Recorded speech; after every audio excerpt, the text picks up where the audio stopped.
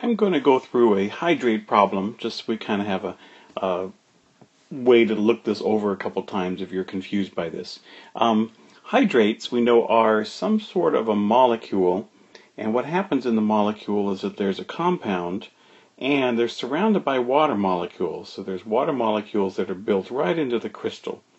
And it looks kind of interesting to see this picture. I grabbed that from the internet. So the things we're watching for is during a hydrate problem, there would be a hydrate, and that hydrate, that's the compound, and you'll see it in the, something like CuSO4 dot and some H2Os, we can call X, and find out, how many, there's some waters that are just built into the crystal along with the copper sulfate or anything. The anhydrous compound is if we heat this up and the water goes away, then what we have left over, that's the anhydrous compound. And then, of course, there's the water. Now, what we want to do is to be able to figure out grams of these guys and then change those into mole ratios so we could figure out what that value of X would be.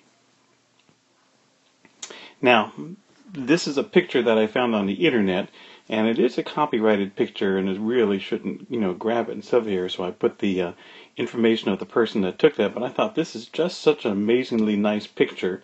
So the stuff down here in the bottom, the white stuff down here, that is the anhydrous copper sulfate. And what we'd normally do would be to heat up some of the pretty blue copper sulfate, drive off the water, and it becomes this pale, blue, almost white anhydrous copper sulfate. And what this guy is doing is just adding the water back to it. And I thought that's just a beautiful photograph. So this guy does photographs for science books and things. Now, the question we're going to do, I found this on page 143 of the textbook, problem number 79.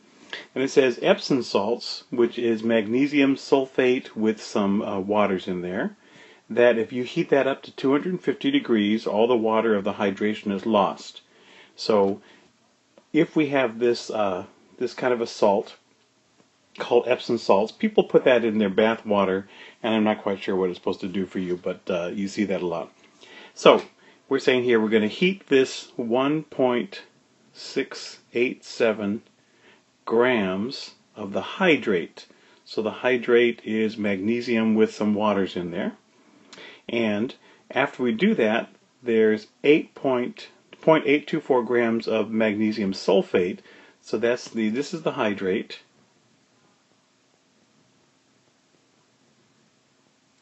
And what they're saying is that 0.824 grams of the anhydrous magnesium sulfate would remain.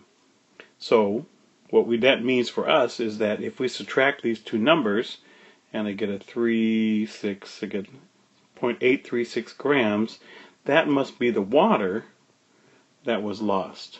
Because this is the hydrate, which is the magnesium with the waters.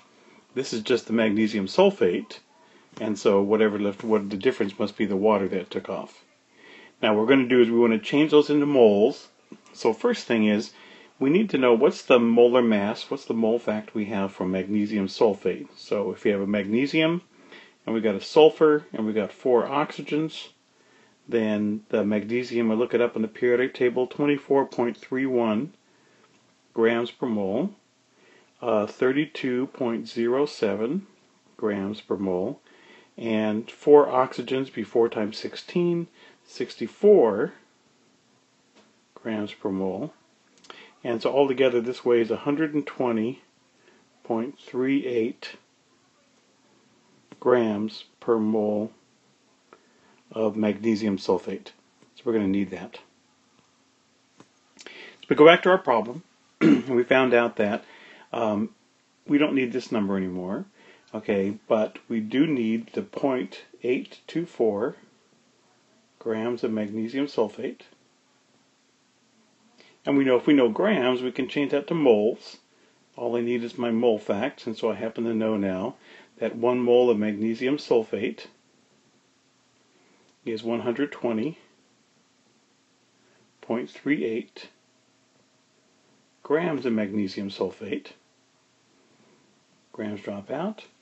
And if I take 0.824 divided by 120, I get 0.06845 moles of magnesium sulfate.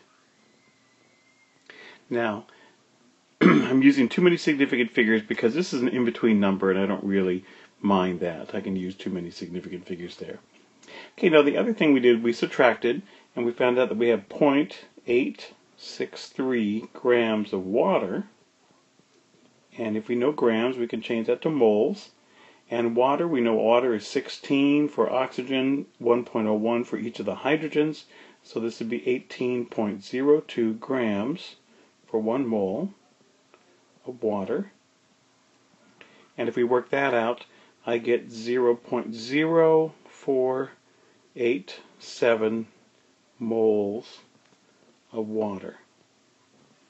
Now, that means that my hydrate has this many moles of magnesium sulfate and this many moles of water, but these numbers are hard to work with, so what I want to do is to get them to turn into whole numbers.